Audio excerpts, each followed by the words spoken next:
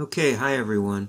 What I'm going to do in this presentation is walk you through a weighted average process costing problem. In other words, we're doing process costing, but we're using the weighted average method. Okay, now there's some information that's provided to you in this problem. Those are the ones given in exhibits. So we're talking about the shaping and milling department for May. This is exhibit 4.7. And there's the information you can see on the screen. With regards to beginning work in process, we had 200 units. Of the units, they were 55% done or complete. The work was done with respect to materials and 30% with respect to the conversion costs. The cost and beginning inventory are given here, $9,600 and $5,575 for a total cost and beginning work in process of $15,175. And again, this information has to be given to you. And then they tell you that they started into production 5,000 units, completed 4,800 of them, and transferred them out. And then here was the cost that were added during the period. Okay, so we had material and conversion costs added. And then at the end of the period, we know that there was 400 units still in process. 40% of it was done, completed with respect to materials, and only 25% with respect to conversion. Okay, so the first thing we've got to calculate or to put into perspective is an accounting of our units. All right, and then we come over here and we have to have this information. So the beginning work in process was 200, and this is part of the solution you're going to put together. You're going to calculate the percent complete and put this in a form that allows you to complete the entire problem. All right, so the beginning work in process is 200 units, taken right from Exhibit 4.7, and they told us it was 55 and 30% done. So we jot those percentages in our percent complete column, one for materials, one for conversion. They tell us that units started into production was 5,000, it's given here, and then the units that were transferred during the month of May was 4,800, that comes from right here.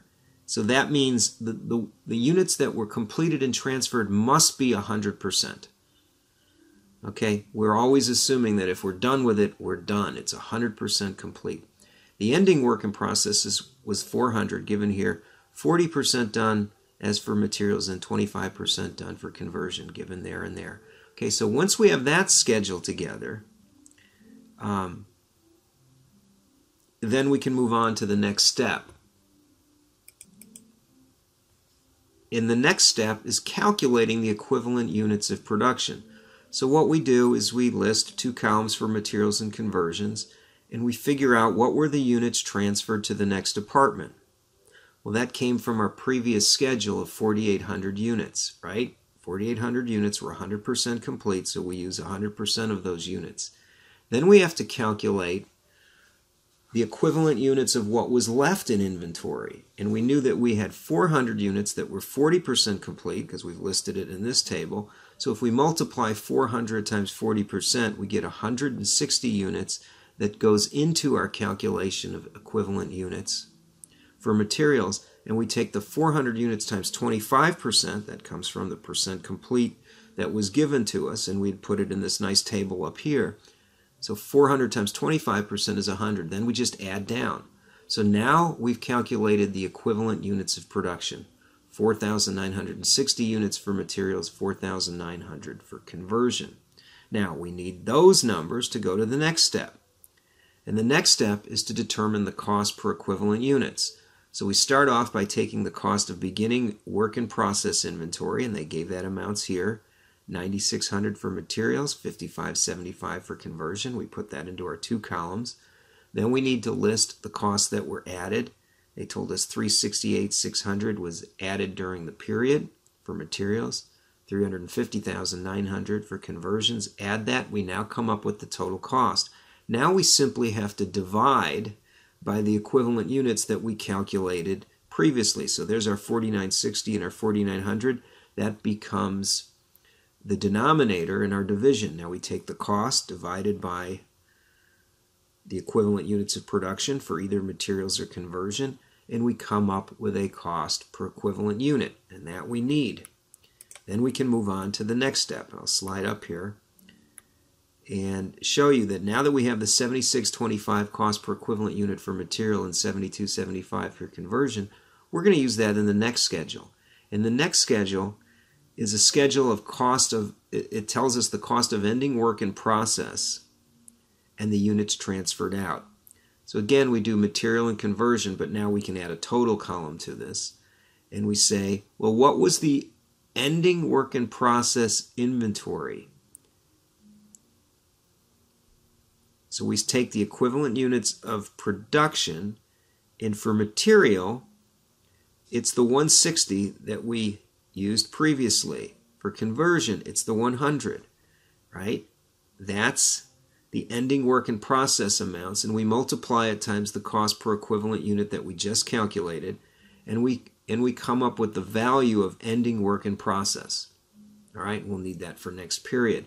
And then the cost of the units that were transferred was the 4,800 units, and those get multiplied by the 76.25 and the 72.75, the current month's cost per equivalent units, and that gives us the total dollar amount of the units transferred and out.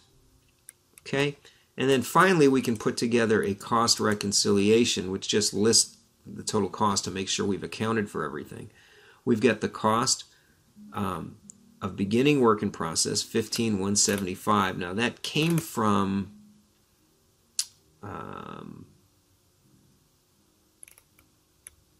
Exhibit 4.7. I don't think I even, oh, here it is, yeah, 15,175. Okay, so that 15,175 is what goes there, and then the cost added to production, the 719,500, came from right here, also given in the problem. So what we do is we say, all right, now we have the total costs, and we've got to account for it. Let's make sure we've accounted for all of it. And so we say, well, 19,475 of that is still in ending inventory, and the remainder was the cost that's transferred out. Okay, I want to cover two other things here. The cost per equivalent unit with the weighted average method is an averaging. You take the cost of the beginning work in process plus the cost of what you added and divide it by the equivalent units. That's how weighted average works. It's different from the FIFO approach, but weighted average is far more common in practice. And the other thing I wanted to point out is, why do we go to all this effort? And the reason we go to all this effort is we need these dollar amounts to make the necessary journal entries in the ledger, right? And we go to all this effort essentially to, credit work in process from the last department that's completed and debit work in process to the next department, or perhaps debit finished goods if it was the last process that was being completed. And by the way, I am using the word process and department to mean the exact same thing. Different companies use different terminology. Okay, so that's a walkthrough of how this example shows you how you start with the beginning information and work all the way through to calculating your cost per equivalent unit and how much dollars you have in ending inventory and what was transferred out. Okay? I hope you found that beneficial.